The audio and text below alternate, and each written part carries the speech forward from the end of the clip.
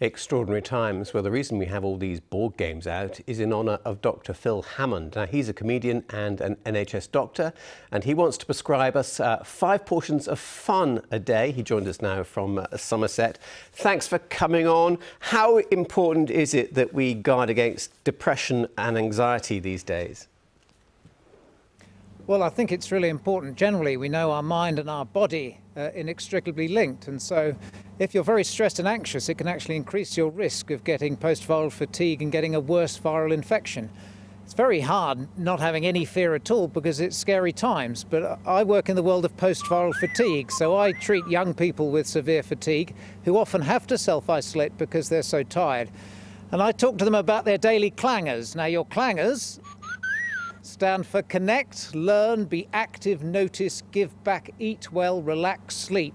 They're like the daily pillars of health or the daily joys of health, and they're really important, particularly connection. We're social animals, so we like to feel that we're part of we belong to something. We're like leaves on a tree, and it's really important that we connect even though that we're isolated. So although we talk about social distancing, what we should be talking about is personal distancing. We can't get close together, but we can still connect with each other. We know that learning is really important for your health. We know it's not just learning about the virus, but you might learn a new skill while you're self-isolating. You might learn how to strum a guitar or how to prune a hibiscus or any sorts of things. You might learn how to cook. We know you need to do some activity. You have to keep your distance. I have 2 dogs. You can hear them barking in the background. I'm still able to take them over the Mendips.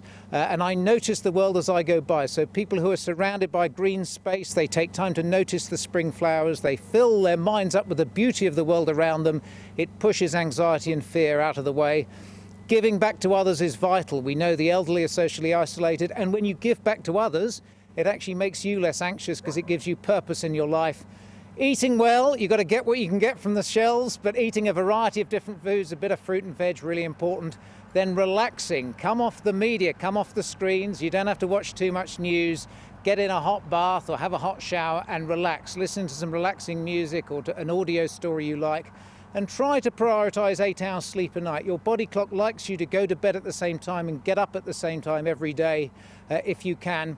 And if you do your clangers and have 5 portions of fun on top of that, that's a good way of structuring your day. And the portions of fun just need to be little things. You can't go on your big holiday. You can't go on your sports holiday. You can't go to the pub. You can't do the things you used to do. But what are the little things you do in your life? It may just be looking at your cat's whiskers. It's the wonderful thing is that pets don't pass on coronavirus, so you can hug your dog. The damp snout of a Labrador against your thigh is really good for your health. You can't. And above all, we need to live in a culture of intelligent kindness where we look out for each other. So those are my top tips. I use them anyway for patients, but I think they're more important now. I had one a day off this week, actually, because we're trying to work less hours in the office, and I did watch television from 7 in the morning till midnight, and it is very depressing when things are coming at you. So I agree, take it in small doses. But do you think the elderly will want to self-isolate? Very often they're through a generation who've been through a lot of crises and will say, look, you know, I know the score, but I want to live normally. Well, they may or may not. It's interesting, isn't it, is that we're making the sacrifice to help the elderly and those with existing health conditions. Some of them may not. I mean, I say to the elderly, it's really important that you make a will. It sounds a bit grim, but make a will. Do your lasting power of attorney, sorry, not eternity, Freudian slip, and talk about your advanced care plan. So under what circumstances would you want to be resuscitated? Under what circumstances would you like palliative care? And once you've done those 3 things, it actually makes death much less frightening. My Auntie Queenie used to say, she was Australian, she used to go, Philip, the moment your sperm meets your egg, you join the queue for death. That's not being grim, it's saying that death is nature's way of recycling, so it's going to happen to us at some stage, and it may be that the elderly are the most relaxed about it all. But the same rules apply. You don't want to be passing it through the care home or passing it through your friends and family, so they should adopt the same social distancing. But I think you're right, it's unlikely they'll want to be locked up for 14 weeks, so we may need to find clever ways of connecting with them that don't spread the virus.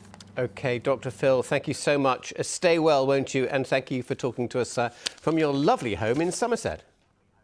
Can I just quickly say, David, well done for social distancing from Alex. I was watching the Prime Minister at his press conferences and they're all scrumped together, all close up together, and you and Alex are socially distancing, so you're setting the right example. So well done to you. You get a big plus from Dr. Phil. Thank you. And I'm a coward. That's why. That's the biggest reason. Thank you.